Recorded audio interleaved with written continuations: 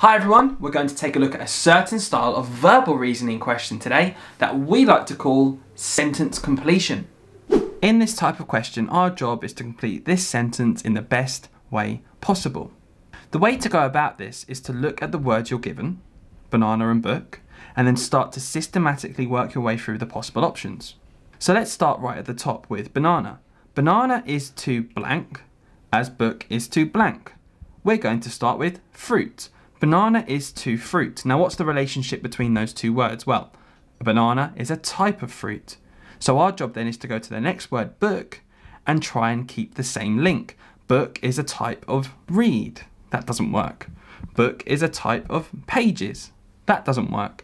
Book is a type of library, and that certainly doesn't work. So we know that banana is to fruit does not work with the other word book.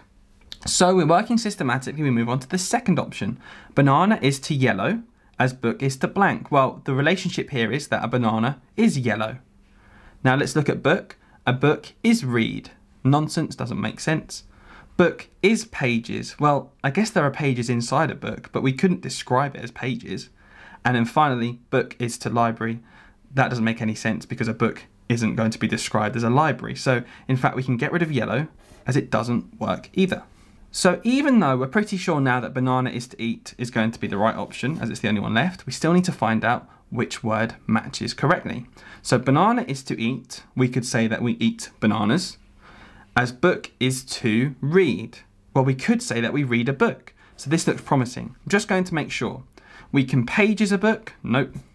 And we can library a book? Absolutely not. So we know, having used our technique and gone through deduction, that banana is to eat because we eat a banana is the same as book is to read because we read a book. Our answer must be C for eat and X for read. C, X. Let's have a look at the second question now we've had a look at the technique to solve these accurately. Tap is to water. Well, let's build up the relationship. Water comes out of a tap. So let's have a look at the bottom, working systematically. Door comes out of a shut. I don't think so.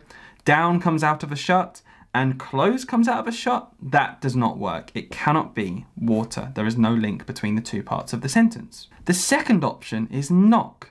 Now here is a classic Kent test trick. Tap has two meanings. The initial meaning we looked at was in a tap, as in with a sink and water comes out of it, but tap can also mean a knock. So in this part of our question answering, we're going to imagine tap as a little tap on the door or a knock on the door. So here, tap is to knock. These are synonyms. They mean the same thing. So let's check with shut. Can we find a word which means the same thing as shut? Shut is to door. They don't mean the same thing. They're often put together because you can shut a door, but they don't mean the same thing. So don't think about door. Shut is to down. Shut and down. Again, these two words are very often found together, but they do not mean the same thing. So it cannot be down. And shut is to close or close. Another word which can be pronounced in two different ways with two different meanings. But we know this is going to mean to close. Close and shut mean the same. They are synonyms. Knock and tap also mean the same. They are synonyms. Our answer therefore must be B for knock and Z for close. So as always, we've gone over two questions together and now it's your turn to have a go at home. Can you complete the sentence in the best way, working systematically? If you think you got the answer, let us know in the comment section down below.